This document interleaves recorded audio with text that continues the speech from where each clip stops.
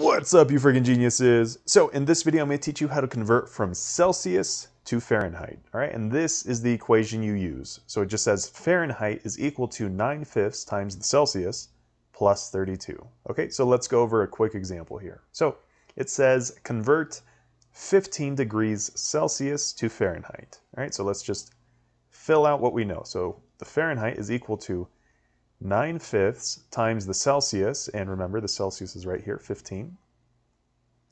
And then we're going to add 32 to that, plus 32. Okay, so simplifying this, the Fahrenheit is equal to 9/5 times 15.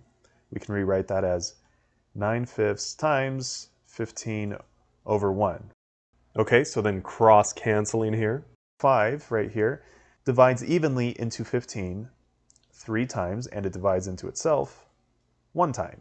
So then simplifying this, 9 times 3 is equal to 27, and that's going to go over 1 times 1, which is equal to just 1. And then remember, we're adding 32, right? Plus 32, plus 32. So the Fahrenheit is equal to 27 over 1 plus 32.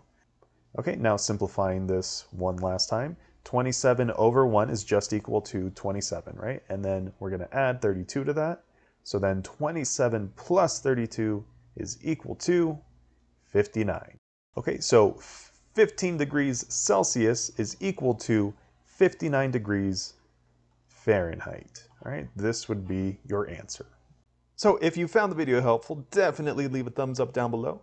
And if you have any other questions or want to see any other examples, just let me know in the comment section below.